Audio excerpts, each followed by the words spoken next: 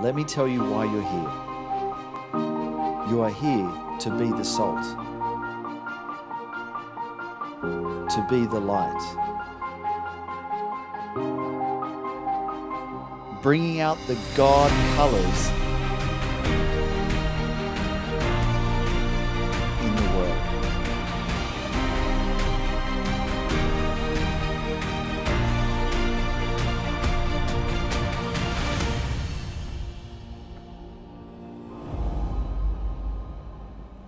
Amen. How we doing? We're good? Who's glad they're in church? Give us a wave. Fantastic. Can you believe it's only 5 weeks till Christmas? Tell you what, who's ready? Who's done all the Christmas shopping? Who's getting a bit anxious right now thinking that's only 5 weeks away? Hey, let's pray before we come to the word. You ready?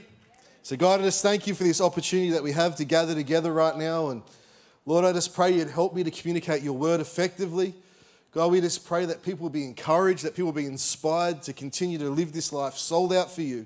We even pray for those ones today that may be away from you. We just pray today that they'll make a decision to make you their Lord and Saviour. God, but we just pray above all that you be glorified in this place. In Jesus' mighty name. And everybody said, Amen, amen. We've been talking about God colours, a great series out of the where it talks about in the Bible, where it talks about that we're called to be the light of the world, bringing out the God colours, which means that we're all called to be influencers. We all have a sphere that we can influence. Could be our family, could be our workplace, could be whatever it may be. But I want to encourage you, whatever God has called you to be the influencer in, don't neglect it by thinking it's not as important as what somebody else gets to do. God has placed you where you are in the family you're in so that you can be an influence, that you can be the light, that you can bring the God colour into this world. Because you can look at life and you can see that at different times, life can be a bit bland, it can be a bit dark, it can be a bit grey. But I really believe that our God's the one that comes in and brings colour in so that we can see things the way that we're meant to see them.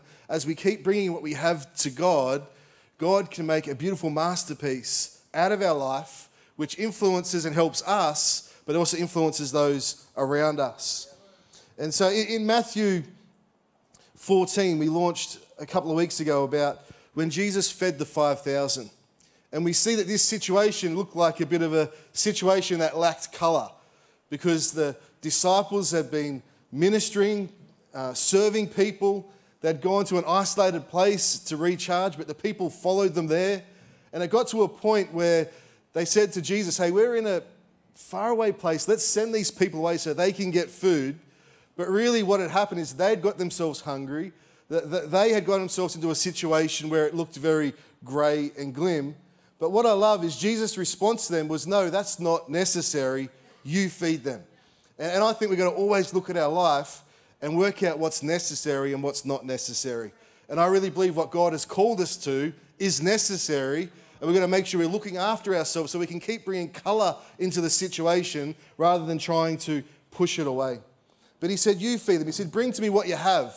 And we know as the story goes that they bring a few loaves and a few fish. And God used that, multiplied it to turn a situation around that was looking grim. God turned it around to be something that was positive and helped people. But they had to bring something to God. And I think when we look at our life, sometimes we think, what can I bring to God so that he can influence and bring light into a situation? Can I tell you something? We all have something we can bring to God. And it's found in 1 Corinthians 13, and it says this, and now these three things remain, faith, hope, and love. But the greatest of these is love.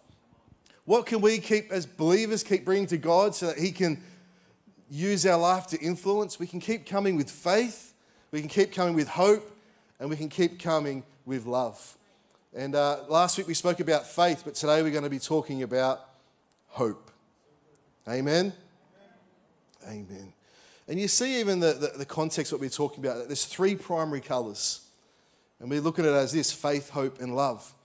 And you look at colours, you can make secondary colours out of these three colours, which ultimately you can make every colour. And what I'm trying to paint the picture to us today is as we keep bringing these three things, God mixes it together. And he makes all the colours that we need so that we can live the life that he's called us to live. But I just want to explain one thing a little bit further. This thing here is a I think it's called a palette. And this is called what's this called? Paintbrush. And so what we've got to understand is that to mix these colours together, you use something like this to mix it together, and then you use the paintbrush to paint the beautiful picture. But what I find in life is that many people want to hold this themselves. They want to mix things themselves. They want to make it happen their way, and they want to paint the story the way that they think is best. But we've got to understand as we come to this, if we want God to do something beautiful with our life, we're going to realise who's holding this, and it should be God. God is mixing things together. God holds the paintbrush that's painting the picture of our life. And I tell you what, he'll always paint something and make something better than we can think up on our own. So when we're talking about this today, stop thinking, oh, well, I'm mixing it together, I'm self-made. You know, you can live life that way and you'll never really hit your full potential. But if you want to hit your full potential, realise that God, give this to God to hold. Let him mix things together. Let him have the pen or the paintbrush of your life, and let him paint the picture or write the story of your life. Because as you do that, as I said before, he makes things amazing. But what I find when it comes to a picture, have you ever been to somebody's house when they're painting a picture and it's halfway through and it sort of doesn't look like anything? It just looks like a mess. But then you get to the end, you're like, wow, how beautiful is it? Sometimes in our life, we can be in the middle and we can think, man, what is God doing? But keep trusting in him.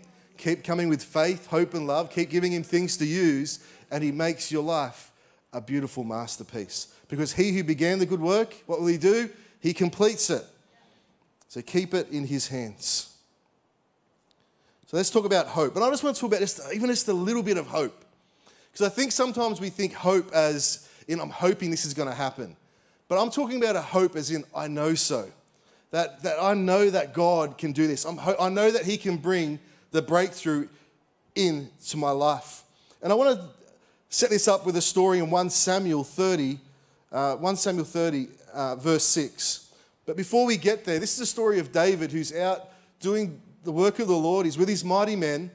And when he returns home, his house had been burnt and his family had been kidnapped. Not just his, but the mighty men, the soldiers that were at work with him. And I don't know about you, but that seems like a pretty dark situation where you come home, the house is gone, and the kids are gone. Sometimes you don't mind if the kids are gone, but in this instance, you didn't want them to be kidnapped. It's a pretty dire straight situation. And then above that, the mighty men are now bitter at him because their families and their houses have been destroyed. And he's in a place where it seems like there's no hope.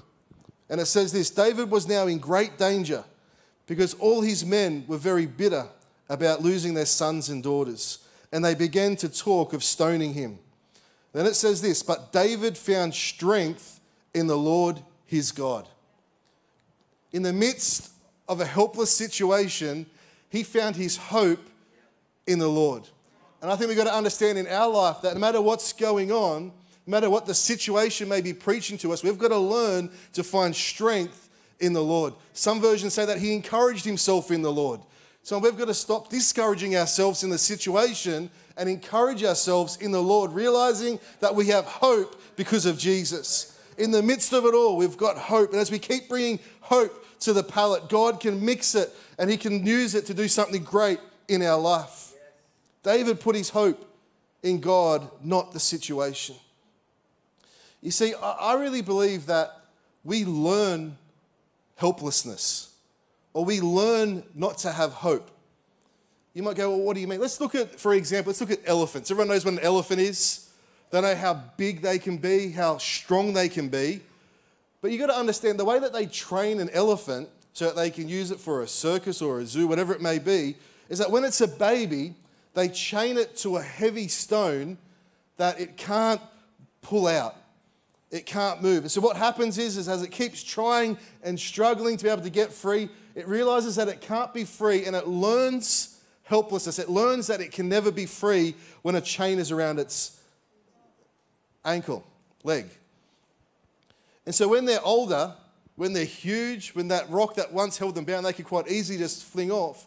Because they've learnt this behavior, now they can just put a chain around their leg and put a little spike in the ground and they won't try to break free because they've learnt helplessness. They've learnt that they can't be free when there's something around their ankle. And I think sometimes in our life we can be the same. We can learn helplessness. We've tried to be free from something, but you've got to understand, now we're stronger. Now we know more about what God can do in our life. And we've got to realize that, sure, it may feel like we're bound at times, but now we can break free from that thing that once kept us bound. Because who the Son sets free is free indeed. Come on, the hope that we have, realize that the struggles that we once had, or the helpless situation we felt we were in, come on, we're bigger now, we're stronger now, and we don't have to let that limit us anymore. See, just like you can learn helplessness, I really believe you can learn hope. You can learn hope. An experiment was done many years ago with rats. And they had a bucket of water and they chucked these rats, pretty horrible experiment, but they chucked these rats in there. And they were swimming along. I think they lasted about 7 or 10 minutes before they gave up and drowned. So they got rid of those rats and they tried the experiment again. They put new rats in. And as they're swimming, after 6 minutes or so, the person doing the experiment picked them up, took them out, dried them off, and then put them back in again. And they began to swim again. This time they swam heaps longer than what they did before. And the conclusion of the experiment was this, is that the reason why they swam further and kept going longer is that they thought that the hands were going to come and get them out again. Hope made them go further than what they could go before. They had learnt help. And I think we've got to understand in our life, we've got the hands of the Master. We've got the hands of the Saviour. We've got the hands of God that continually reach down from on high and grab hold of us, taking us out of that slippery place and putting us on a rock. Come, we've got a hope in a God that, man, He is always there for us. Maybe it doesn't happen in the timing that we wanted, but come on, we can have hope in a God that His hands are going to come and grab hold of our life. The hands to help. You see, in Hebrews 11, verse 1, it says, faith is the confidence that what we hope for will actually happen. So hope is the birth of faith. Because faith is the confidence of what we hope for will actually happen. It gives us assurance about the things we cannot see.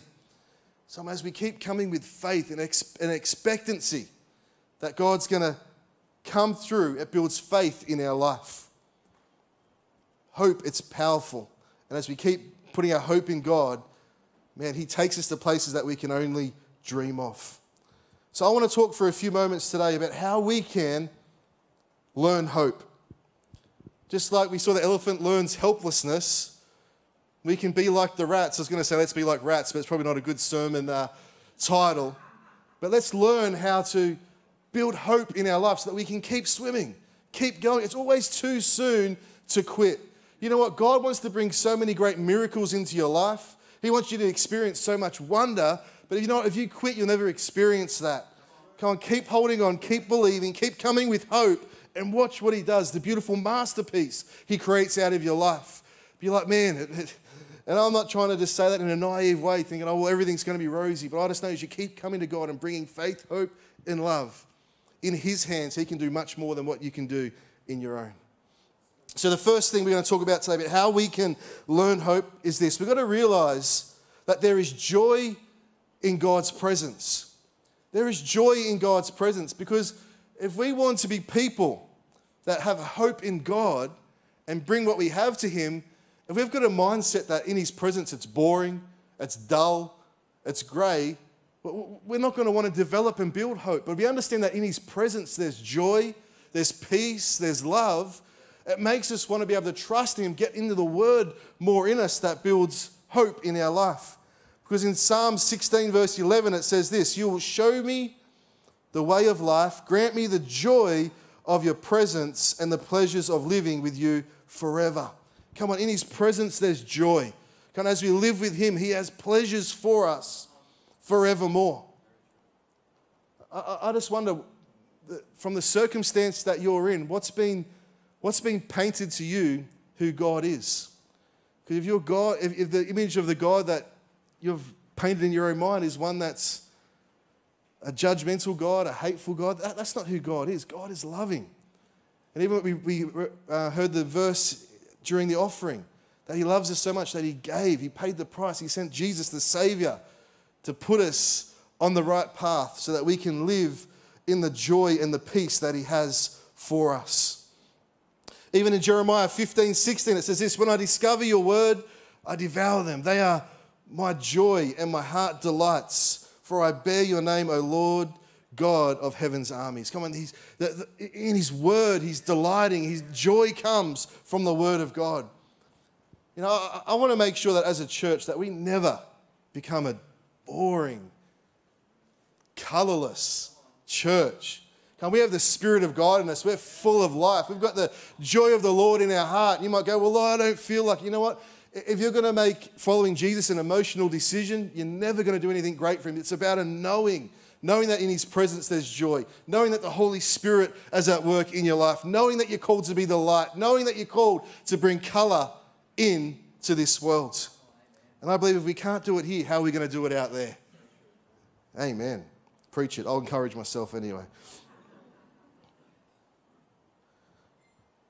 Then it says in John 15:11, I have told you these things that you will be filled with my joy. Yes, your joy will overflow. Okay, let's make sure that we're people that cast and not casting fear and doubt, but we're casting hope, that our message brings joy, overflowing joy to people's life, because we're carriers of the good news. And when you hear good news, what does it do? It brings joy to your life. When you hear that somebody's expecting child, it's great news. We're rejoicing about it. And I think we've got to understand when it comes to the gospel, it's good news. Let's keep sharing the good news so that we can see joy and overflowing joy come into people's lives. It's in his presence that we can experience true joy. The second thing we can do to build hope is we've got to engage in worship. You know, this year we've the word that's being used the most is isolating. And we've got to understand as believers that we're not called to, even though we might have to isolate at times when the COVID was happening, we're never truly alone because we've got a God who's there with us. He said that he'll never leave us nor forsake us. Do you believe that? And we've got to understand that we've got to engage in our worship with God. Worship's not just about singing, it's our lifestyle. It's a lifestyle of worship, being obedient to God. And so I want to encourage, we want to build hope in our life. Let's engage in worship, engage in being obedient to God. When it even comes to our corporate gathering, when we're worshiping God with our song, with the fruit of our lips, do that. Get into the flow of worship. Because when you're in the flow of worship, you're engaged in what God wants, and it brings hope into your life. Because I don't know about you, but there's been times in my life where even when it comes to our public gatherings where it's just like during the week I've had things going on. I'm like, I don't know how to do it. Is there hope in this situation? Then I'll come into the house of God, I'll lift my hands and worship. And then there's just a download from heaven of hope and of strategy. And that would never have happened if I didn't get into the flow and engage in worship. So if we want to build faith, we want to build hope in our life, come, let's engage in the right thing. Get into the flow of worship instead of isolating yourself and pulling yourself away. Because many times in helpless situations, our inclination is to isolate and pull away, where really it's the worst thing we can do. We've got to engage more in what God has for our life.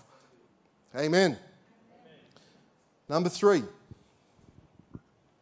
build healthy relationships. We want to develop hope, learn hope in our life. We've got to get the right people around us. I remember hearing a story in Job when Job had gone through that crazy season, and he said, who can find hope for me?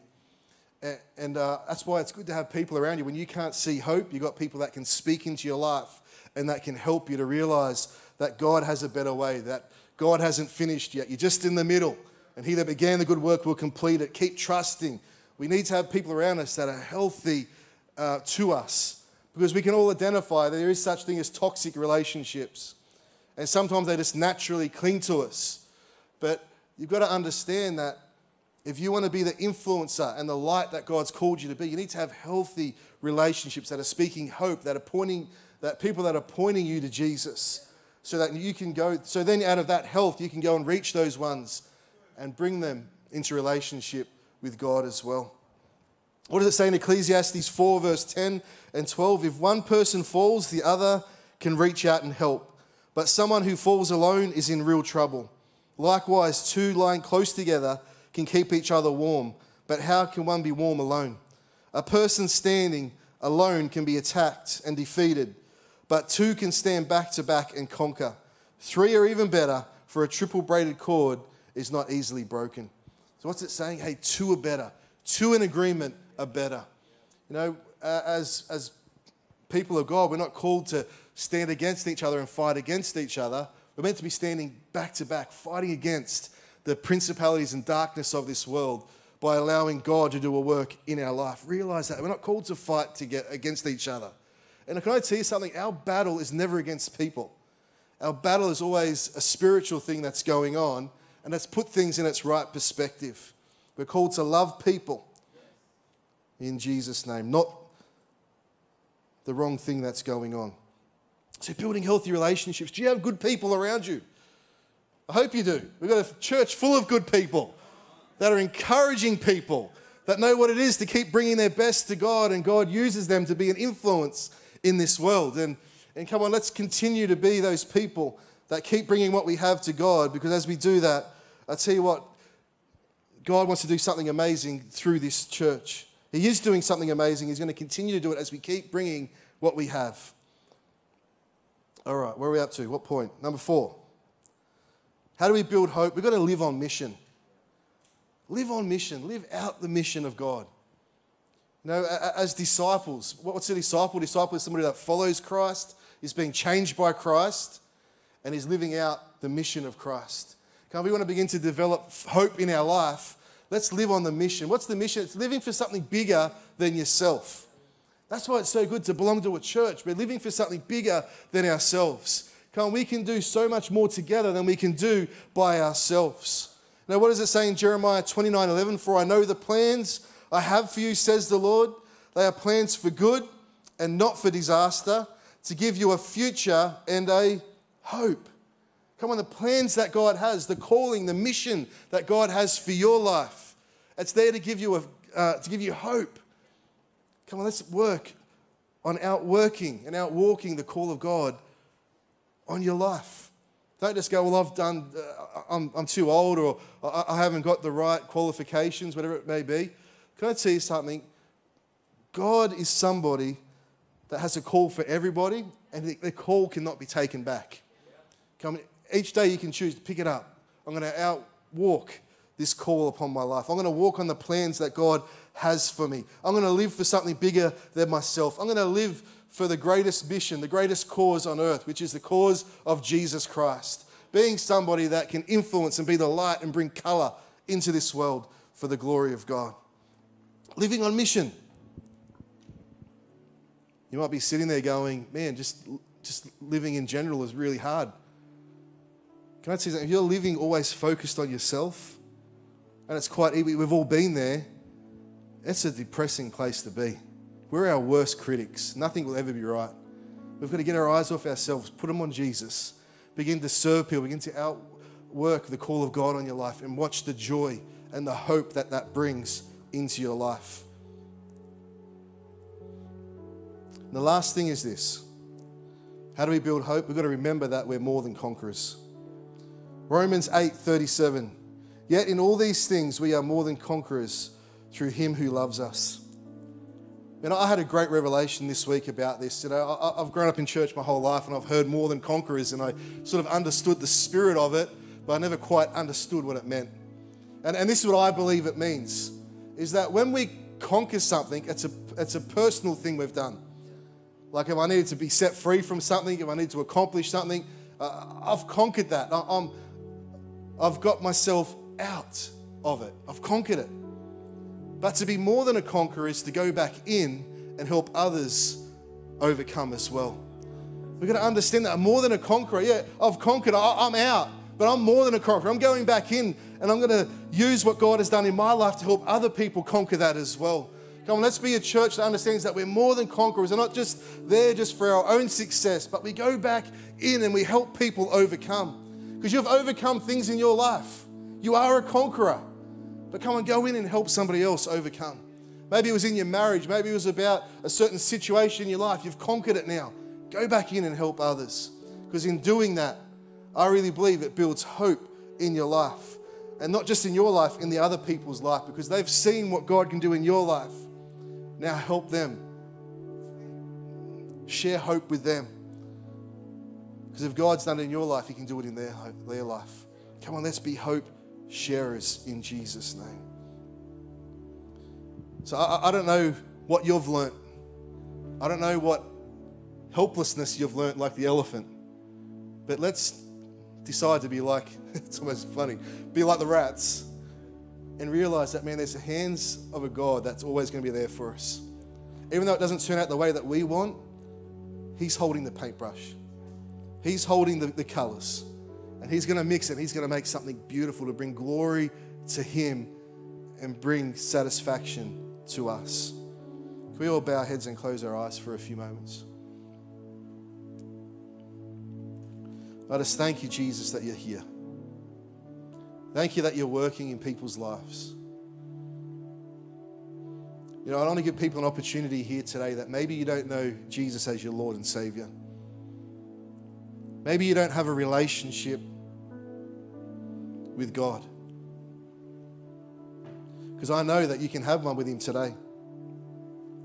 In Ephesians 2, it talks about that we are saved by grace through faith. It's a gift. It's not that we can earn it and work for our salvation. It's a gift. Because if we can work for it, then we boast in ourselves. But it's about boasting in Jesus and what He's done so that we can have relationship with God. So you've got to understand, you were created to have relationship with God. If you want to live your best life, if you want to live the way that God wants you to live, it's about having a relationship with Him and walking on the plans that He has for your life. It's not about following rules, because rules about relationship always end in rebellion. But rules with relationship lead to obedience and positive change. And so I want to give people an opportunity here today that maybe you're away from God, or maybe you've once made a decision to follow Him but you've walked away. Come on, make a fresh decision today to make Jesus the Lord and Saviour of your life. Either in this room or online. What I'm going to do in a few moments, I'm going to count to 3. If you want to give your life to Jesus, I'm going to ask you to raise your hand. Now, raising your hand doesn't make you a Christian. It's by the confession of your mouth that you believe that Jesus is the Son of God, and the belief in your heart that He rose again. It's by that you're saved. But I just want to know who I'm praying for. We want to help you with your next step. So if that's you here today, you want to give your life to Jesus for the first time or coming back, the count of 3, lift your hand up high. If you're online, you can participate in this as well. In the chat room, there'll be a raised hand button. I want to encourage you to click that at the count of 3. So if that's you, I believe today's the day of salvation. I believe that God wants to do something in your life today. So if that's you, at the count of 3, lift your hand up high. 1, 2, 3. If that's you all over this place, you want to give your life to Jesus, lift it up. See that hand. Who's going to be next today? See that hand over there. Great decision. There's a couple of hands going up. Once you put it up, and I've seen it, you can put it down. You know, what we're going to do right now, I'm going to lead you in a prayer. I'll give you the words to say, but you mean this from your heart. And as a church, we're going to say it together to encourage you. It goes like this. Dear God, thank you for sending your Son, Jesus, to die on the cross for me. I believe that you rose again. I confess that I'm a sinner, and I repent of that. Jesus, come into my life. Be my Lord and Saviour. In Jesus' mighty name. And everybody said, Amen. Can I just rejoice of all of heaven? Those people giving their lives to Jesus. We're going to come to our baby dedication very soon. But just before Mel comes up and reads those out, if you responded to that altar call in the foyer, even if you didn't raise your hand up, but you said that prayer, you meant it from your heart, we want to help you in your next step. So in the foyer, there'll be people holding up Bibles after the service. Go and tell them you made that decision, that you said that prayer and you meant it, and they'll give you a Bible and they'll help you with your next step. Online, click that raised hand button and click connect with us. We want to send you a Bible as well.